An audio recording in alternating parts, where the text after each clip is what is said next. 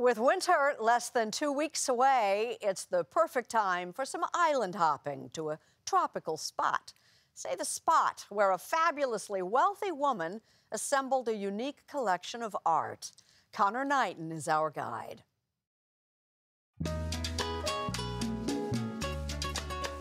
Situated on nearly 5 acres of oceanfront property in Honolulu, Hawaii, the colorful gardens of this stunning, serene estate are hidden behind walls of solid white.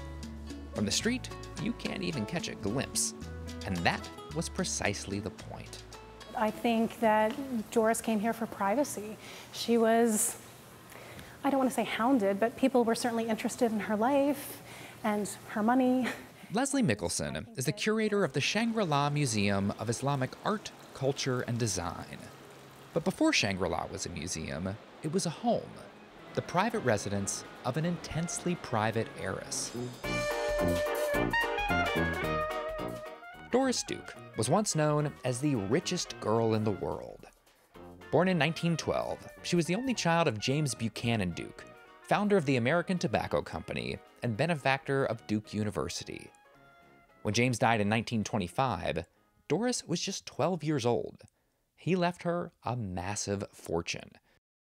Although Doris did her best to stay out of the limelight, the press documented her every move, including her surprise wedding to James Cromwell in 1935. The couple immediately left the country on an almost year-long trip around the world. The Colonel of Shangri-La was really born on the honeymoon trip, and we know that because Doris was very taken with her time in South Asia. She was very taken by the Mughal architecture that she experienced there, especially the Taj Mahal. When the Cromwells finally arrived in Honolulu, intended to just be a brief stopover, they decided to stay and build their own Taj Mahal-inspired structure here. Hawaii offered privacy and a relaxed pace of life.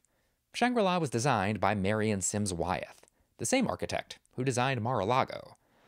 Although Duke divorced Cromwell shortly after construction was completed, she spent the rest of her life traveling back and forth to Hawaii, tweaking Shangri-La.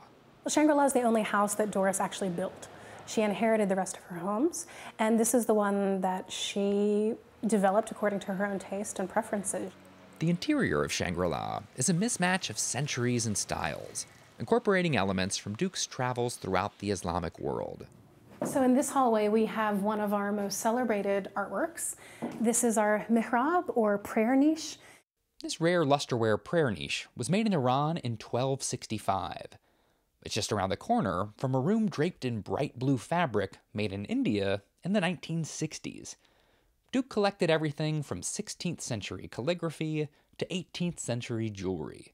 Doris wasn't collecting what other people were collecting. Even within the boundaries of Islamic art, she was collecting things that nobody else was collecting. That unique collection forms the basis of what's now the Shangri-La Museum. When Duke died in 1993, she left behind part of her billion-dollar fortune to establish the Doris Duke Foundation for Islamic Art. Single most important element of Islamic art would be the calligraphy. Today, tours of Shangri-La are sold out months in advance. The museum has started an artist-in-residence program, inviting contemporary Islamic artists to study and work in Duke's former home. What was once the most private of retreats is now meant to serve the public. It's one of just a handful of Islamic art museums in the United States.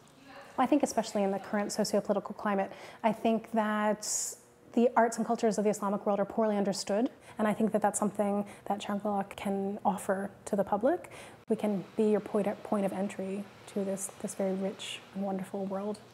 A rich, wonderful world that once captivated the richest girl in the world.